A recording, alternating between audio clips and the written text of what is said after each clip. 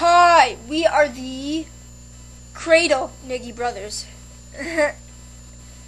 Totally, man. Totally. Alright. We are going to discuss a crazy torture device that we seen when we went to this museum. Now, us Niggis, we didn't believe in torture. If a Niggi did something crazy wrong, they would be punished differently. But they wouldn't be put through half of the tortures they freaking had in the Middle Ages. Yeah. Because us Niggis, we do wrong. We make mistakes. We're not afraid to make mistakes.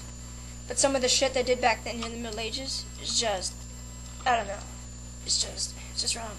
Definitely wrong and orderly disturbing. Like, okay.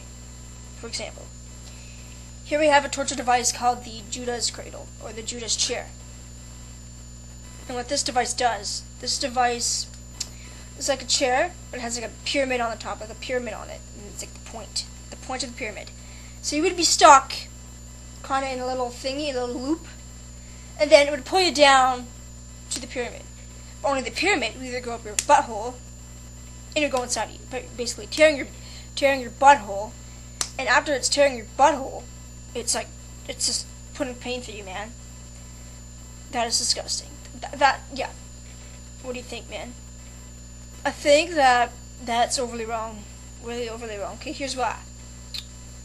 The reason why I think that's wrong is because putting somebody through that kind of sick pain, trust me, it makes me cringe, man. Just hearing about that, it's like, oh my gosh, I can't picture that happening. I just can't picture that happening. I don't know, me either. It's like, help me, frick. How about you, man? I think, honestly, that torture right there is very scary, unbelievable. I didn't even know they had such a torture.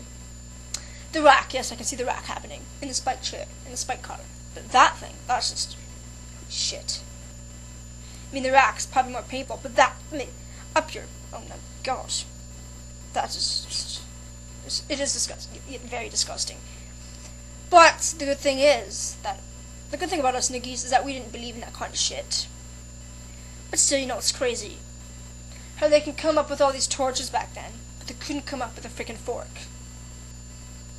I know, us Niggis, we had a fork in the Middle Ages. Ours were just huge.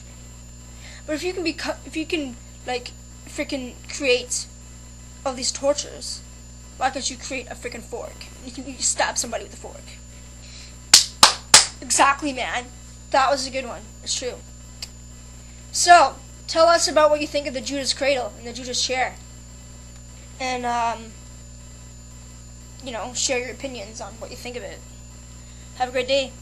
You too. Have an awesome one.